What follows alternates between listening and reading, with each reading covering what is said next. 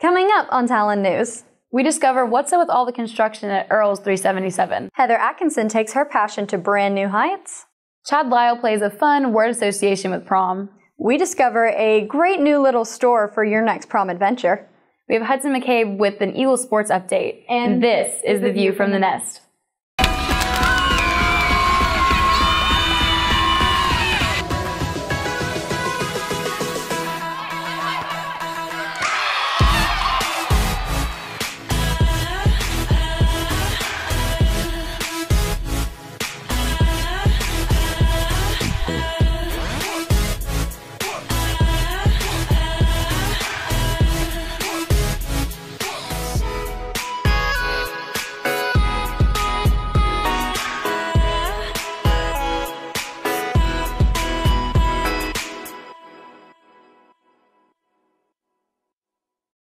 Hey Eagles, and welcome to the Talons broadcast. I'm Annabelle Thorpe. And I'm Mickey Hirshorn.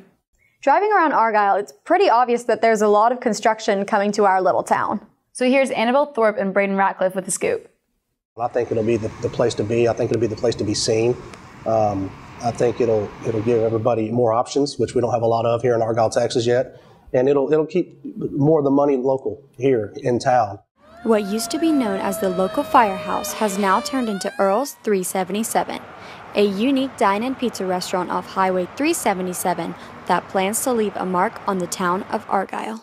Well, we built in Argyle because, one, the owner, Sparky Pearson, lives here in Argyle, and quite frankly is sick and tired of driving 8 miles north or 8 miles south to get something great to eat, and came up with the idea of Earl's and the concept to bring something special to Argyle. The restaurant will have some of the most unique fixtures seen in an eatery, like traveling trunks, a chandelier, and army helmet lights.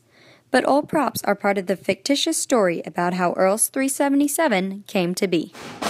Earl is a World War II veteran, and he met his wife Isabella in Italy when he was there during World War II. Isabella is very refined. You know, she's got a lot of her European roots. And she's really wanting to do something special for her husband. And Earl, Earl's a good old boy, so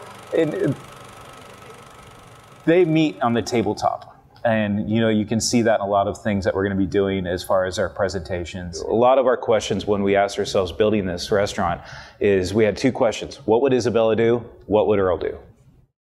Apparently, the characters Earl and Isabella chose to make a menu consisting of not just pizza, but of sandwiches, salads, and more.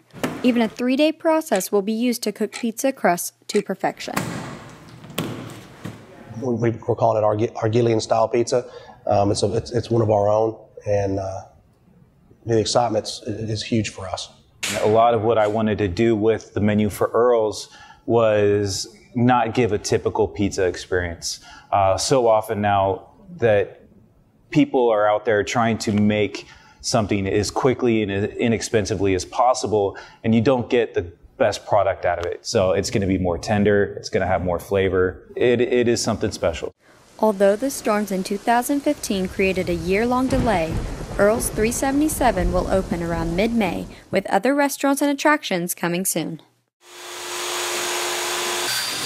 It's going to be the spark, the electrical place, the place to be, the heartbeat of Argyle, especially not just Earl's, but what we bring as a company and what we're going to have in this little pocket. We've got the Fuzzy's Taco Shop next door. Obviously, Earl's is coming in. We're going to add a huge stage to do live music over the weekends. We also have a barbecue venture coming in on the property, as well as a drive-through coffee shop. So when we talk about the heart and the soul and the beating of Argyle, it's going to be right here for a long time.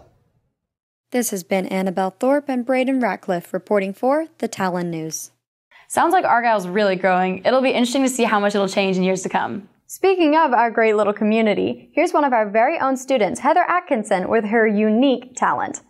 Hold on to your hats, because this story is soaring. Here's Caleb Miles and Aaron Eubanks with the story.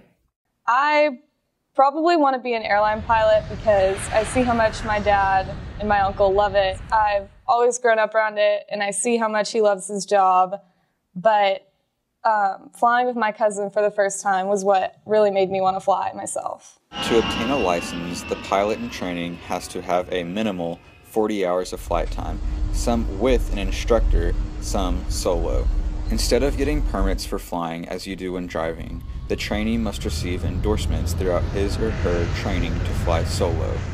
I want to enjoy my job as much as I see other pilots do, and it's just something that you can do that so many other people can't do, and it's nice to have the freedom. Good afternoon, this is your The captain age to fly speaking. a plane alone is 16. However, the age to obtain a license is 17. There are 3 types of tests: written exams, oral exams, and check rides. My least favorite part of flying is the book training that you have to do before a test. On top of exams, Atkinson faces another challenge. Aviation is a predominantly male field. In 2015, there were 599,086 pilots, but only 6.6% were women, making Atkinson quite the standout student. I'm young and a girl, so I get a lot of support from all the people that I meet flying. I've never met a girl my age getting her license. I'm still looking for one, but I have met a lot of guys my age. Atkinson plans to continue flying through high school and into college, where she will join an aviation program. I like the flying aspect of it, mainly because I probably like being in control a little bit more.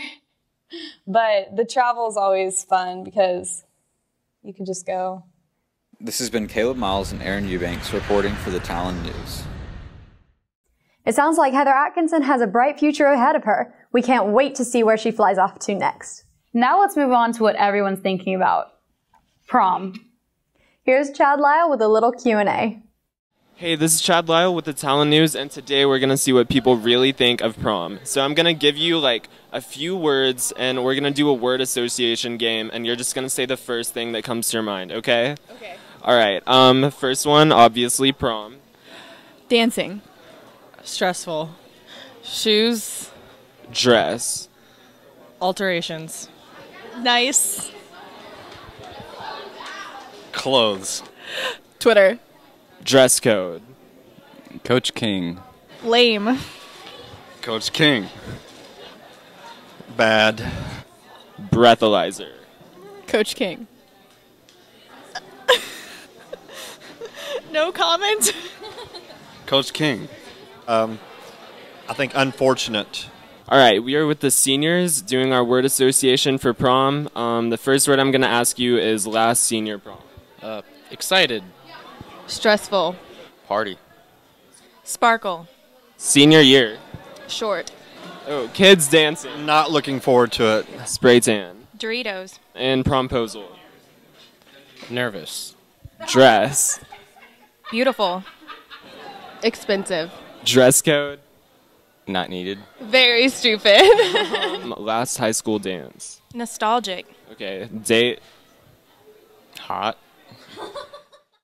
I know when I think about prom, I think about the big stores and how overwhelming they can be, especially when trying to find only one dress. So for those of you out there with similar dress problems, here's Mickey Hirschhorn and Heather Lindemann with a little prom digging to help you with your next adventure.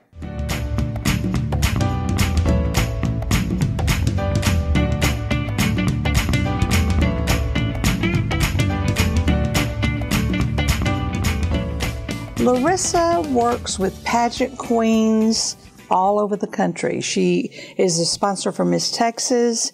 She's a sponsor for Miss New Mexico. We try to work with not only pageant queens, but the prom girls themselves. They walk in with a preconceived idea of what they want. Sometimes they walk out with a much, much better presentation of what they look like in the dress. Shimmer Boutique is located in Carrollton, Texas, and owned by Larissa Manor.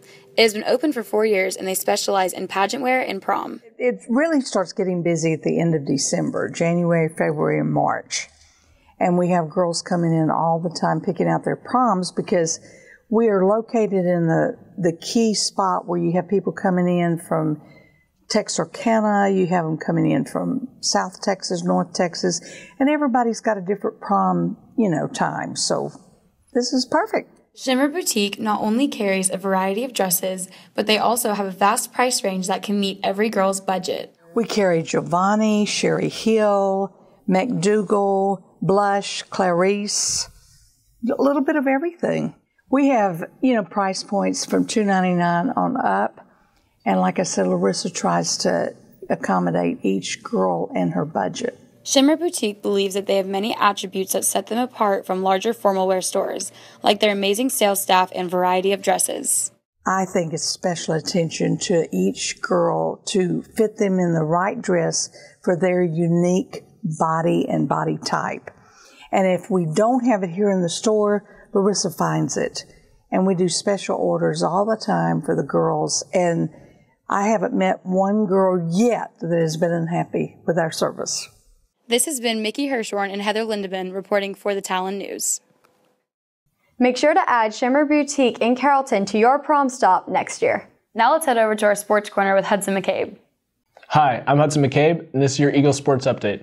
First off, we'd like to acknowledge boys basketball for making playoffs, and we'd also like to congratulate girls basketball for winning state 2 years in a row. Now here are some highlights from the state tournament in San Antonio. Yeah. I know we just signed a deal, but nice things better be coming with no strings. Better be coming with no strings. We need some really nice things. We need some really big rings. I got a really big team. I got a really big team.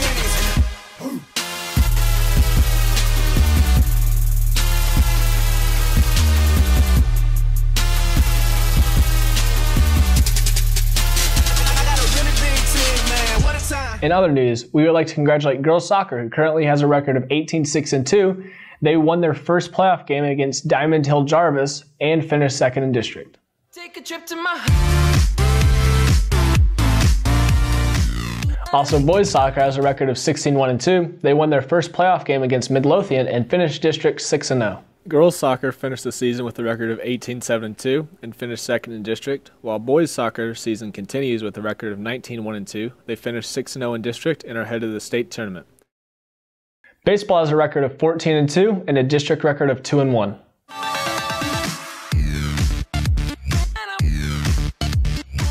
Girls softball currently has a record of 9-12 and 2-1 in district. We'd like to congratulate Lily Carter, Carly Ledane, and Kate Weaver for leading the team in hits and runs scored.